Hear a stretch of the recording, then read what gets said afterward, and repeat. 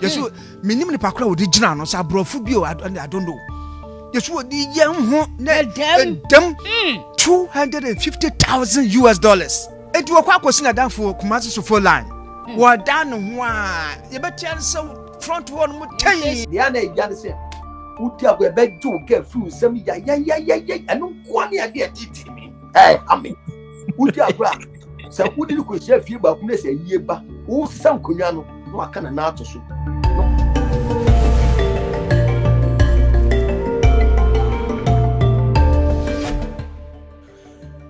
Awusa for Ghana TV na mo yem bibia akwaba. Abranti a ye bonu tu e Sofoline Sofoline ye bonu tu na nsem ha 22-23 years boy na manfo ya pa ye school boy say oko school or yoko something dispensary say na manfo bi so ye scammer e bi so onye scammer e bi so ye scammer ene ababa todwa say chairman etia blog no so omo adwuma na say omo ahete $250,000 na say chairman etia blog no so na abranti ni nkofo a wa mo musika ni bi no say no ya ne de tambia sika no heti a ye che nanso so we de wa adwun say obefa de a ne yenso be kire tumi eno na omukọ tutu bo no Sofoline yenko na yenkotie mu nkiremu ye ba ye bedi hu nkomo na agya ya hwe afutu a ewo ho na ewon so de bi atu ho fo ne yenso ye de bi atu ye ho fo fa comment bra comment section yenko na yenkotie mu nkiremu emra wo ka na wo twetwem ya na brante ba ko abemu akura 22 years ye frɛ no Kwalinsa Somadu ya obi ko bonu tuo ya wa da Benz mu a ne ye kura ka se nkofo se 22 year old boy na Benz gamsa no no dem na woni ya kura nim se ne sedia ne ade a na SH0T report asan ba public domain and say Kwalinsa Somadu were fraud boys bia ya wa ne boys ya na say internet fraud said dey for friend saka wa ne ade a and say e bom ma no ene say bom pa yesu minim ni pakra wo di gina no sa brofu bi o I don't know. Yesu wo di yen ho na dem $250,000. It's some pano anwea. E je se 22 year boy e sika de we say hye no pa. Na be se wo no ye wo mpam ye. Je wadwo. Yes se sika nyina hum. Wo ha no the cars back no to na yen register no. Je say ne mansion swimming pool wa ha ani je say sika de ne je de ne college and so be pa 22 years ya wo no kra no wo call school we just say or yoko na oko school of day bembom si den akire mi ya me hura me de aba eni wo ko bia enti wo kwa akosi na danfo Kumasi Sofoline wo dan ho a ye betia so front one mu tayin no atem na so tayin eni wo no an wo ye emoja ne koko and we also be drive that call the nearest police station na be kwa kopemwa enti omu di tia no nyina no ogusu air drive wa for do na se be ma ye mre moja no pump it se ya and the pavement so wo die so wo tia so ntia anwode na san and the car no go grow fred kwanchan esrodo ehwa wo kan ti boss tia no so kojoto din wo mu ye ne mobile phone ya amfa ni sika go no wam so mompe Benz fefefe ya ne board dindin car no wamompe ni pin wamompe ni blade wamompe ni peswa ne je say kwa ne kokun no ene say abusabusa ne say sese a de dawo ne say ebom no ba no ewo $250,000 ne je say sika de minim taman ka say ko betimi ade awie because wanye bi dada ene say boys no ebo account no sa no school no ye or you could school of dispensing optics and say one more ayen say sign the tear dia and enya nto anya ntua wo de bia ya sign ko ko eboma na enya a chere kakra na $250,000 abom wa nkwa o paso wo du nyansa BT o ye smart e dijaye and say so ma akwa so ye internet no so de say dia akopiem no investigation wo fa say sa na tear che say waja ho wajaho and ni pa bi kra ya sisifo sa that I like that one say sanity because sanity investigations no wo mu enwe na me ade ba kwa mempan say nipa wuo wontimi nkasa na asem no asem aye one sided sa wo ka bi enye wo yi ano nyi enti police fo hwehwe mu ni sia ɛhɔ ɛna kyɛ sɛ yɛ bɛhwɛ deɛ ɔfa kwaya dance ni bi ho kra ne etwa bi dia ya dance ya so hey 22 years 22 years to we kra na say one hit no sa $22,000 no emu ba ko no de kan bom dada ne de sa ne nam kom ne say bom account no gum sia bem what you say ofa na wo 22 years na wo was eska no sa me na be tonfos yo 22 ya years kwa kan be ka se ye mfa hia nkan kwase asem eno ene ya kwakotie aba no for comment bro comment say me ni kofi abab na ba be di nkomo ye ni nkomo chairman tia blog no so na em say 22 years wa hwe ne nkwa yigina form go sibra form mami cha wan Ghana TV I for near TFO abruche for Ghana for ye chobi media Kofi album ya na ma follow mo TikTok so ma download ma ye Kofi album unu se ewiase adidija woni mura ne nam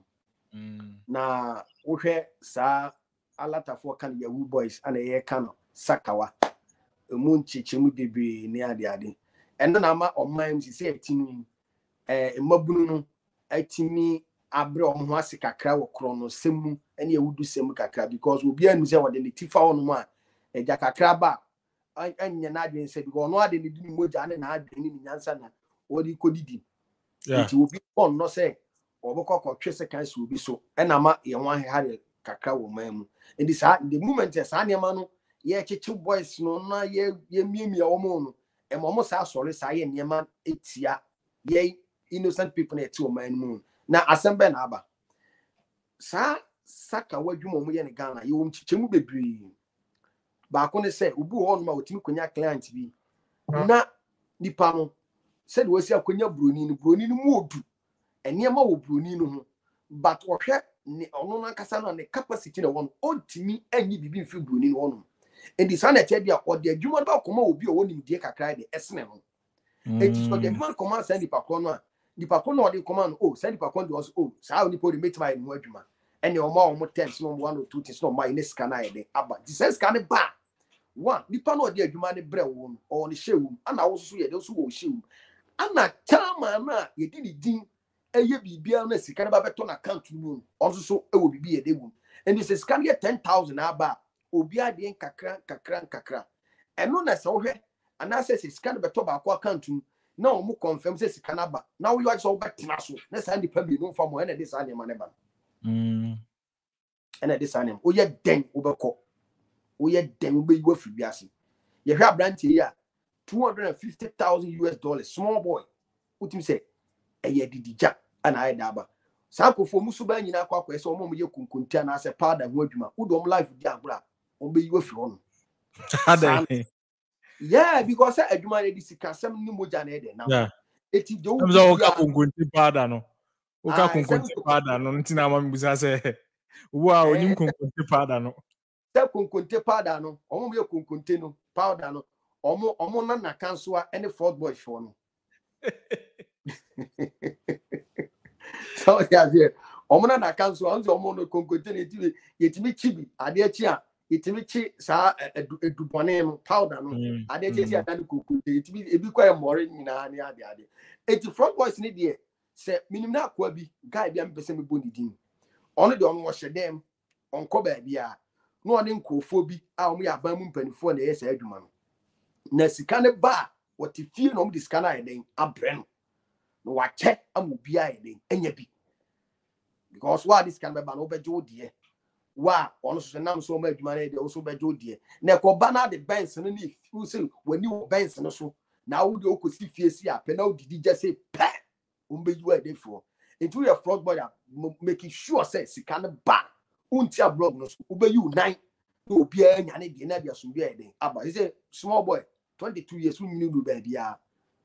wo ya shoot ya kuko up to now you need pa kwa do kodi say we kasem no asem na kokodia police for them tie no ye de ye nko ho bebrebe almost had one kwa say twa so e say de count because baby umbe wura no untimi wura because sika nyi so fitia na de na aba eno so ya de ha no san say obi o yes afro deal ni bia onye obi a ubetima nyini akonya ye papa mo ne nananom mfi omunya because Kumasi kwane tamani Kumasi no the terms be ba say unya 40 years na ye den you na 50 years na ye den it omo do my imagine say baby don't go be a disc. Minima the content na ama mabunu so when you sika dey a night club and ma or bar one kasa who say on your size on your class because of look pesika now you about when you be 35 years now crack it to 23 because of sikanti obetimi akoko fan na tumpam ene masa na manyina bi be a omuji sika na omu de bi papa bi a hanom ye ka Ghana hanom omu ya defo a na yebo mu si obiebo mu dia frobot bia nu a eden okan e omu ankasa nkasa ne omu terms a o me do omu do nti they make am say oh sure say Ghana e ka obom Whisker fraud boys nim omu Whisker fraud boys nim say bi kan so o say omu e ka Ghana hanom a omu Whisker no fraud boys omu ba bia because omu sika no omu fa investment omu fa hwe na omu ya aye akasesem oboso akoto G-Wagon ato Range Rover wato Benz no what they see fie no team omu invest sika because oni say otina ebi be sa babiem and this kind of come say omu team invest sika so omu di bie companies bia na factory bi no e akasesem na omu di enti e kasika omu nka omu ma ba bia ma akoma because adwuma uya na sika no ba say why ye adwuma no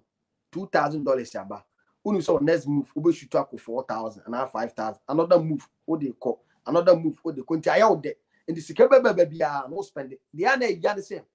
udi agwa be do get through some ya anu kwani ade atiti mi ame udi agwa say udi ko share fie ba ku na say yie ba wo sisa nkonwa no no aka na ato so no wa fra busapani na uni say ade e ba yi e ba ndeng oh e chairman boss we 10,000 Ghana monye na wo kwasempenny wa mobra boss ye for kwajo na ensa no e ba am ye Africa ni wo hwe papa pen mo aboji se me di ma aboji se na me yi nsa wo kam na ya pa ke 22 years ni wa be yi 15,000 Ghana cedis ni ye no yo awrehosem papa ade omodi titi o mamu anu mu wudi agbo ba ofin se wo person e bi na to black sheriff for the board mu say oba no black sheriff ni nyum bi oba tu bi akra no e onim de o kan ni nyum odi ba e ya ono wo se maami bi a ono ne ba se maami ne se on prema ne ba no on ware na akobi ofi ba bi ba ji oba free ni se ma na o hiti obetra nkan afni ehwe de kira kwan ayi too late eti yesramu saka wafo boys no wa moto mamu ano me timi nkan just say jai because me page mama onye ni mo also be say adwuma na making sure say adwuma bi rules and regulations say wa adwuma no say wo ye adwuma no na wo feel say sa client we see no obi o kompo what bed obi o ne de kompo en so no account number sika blog be toast e be tom on the onye adwuma bia wo enima bia me pese be bodin enye se be bodin wa no one sankofo na ye adwuma enti se deal no ba ukohu no na ode na account number aye ama no ma details na sika na ba be tom ono yi sika na ono so onzo timi tena so onzo yi sika onzo timi tena so bia make say $50,000 oba gi bia be kakra oba mu ati asese sika 50,000 udi ewu nyina 15,000 35 no we 10 kwa ha 3 kwa ha 2 kwa ha ni nyina wo mumra enhihye won ito bu ona kakra be kono na wan kasankasa udi wadwuma bae no udi bia be 2,000 bi but e ba sase apani e tra blog no so next mu se sika na ba ni ama so eno so etimi wo ye den eno so wo be de wo be ko eti adidija we enimu na na eden enam Agyapong amaka say abrofo ye nanam good ene ye nanam Agyapade no be fa de ko ntimi so kwa bia be fa so bia be gidi aba Africa bia moji ne mo ya mo fa kwampa so ene odo ene akomapa say ya menya kufu ado nya ba o me amachi mudie ana face so IGP dan pare nchi mudie mo boko so no ma ya ne mo fa mra entotom adwuma de echiwa ya chi encho so de a onya ti aiden adidi na ye de meka say akolai owu ya papa say o he ya went me on na still all driver cars and ko bitima ko hospital ni ade nkwa so o man fa hwe e kire say adije bi aiden akoso because me nuano brema for guys mo de mi nim say mo de mo ye ka adwuma no a in fact makwade ebi mo o brema for ne de mi jomu di omo de sa nyama no say omo kwan ye nuado ye team work te say ukọ brema ya guys ni bebi ebinum saa adwuma bi but omo du nuado ene akoma pa because it was the time me call brema na me hu say ya pack cars ne ade na babi ewo brema kun almost say rooftop as say na how dey almost see juma na omo chale na efekeke say the guys in see your done efekeke we ni sika ko timi ma we bi we timi ji we ka ko twi say some moves on be say adwuma dey a mo fa nuado enye because man dey mo ayedin so we say adwuma na be ya obetimi didi no problem na mo say blog no ba na you adu so nko na be disika ne dia me kwa nka me ntwema me kura nka me de me ntwuti de o do anu si no na ye nde preko na eja abrante o ya me di ba no si ne de meka ne say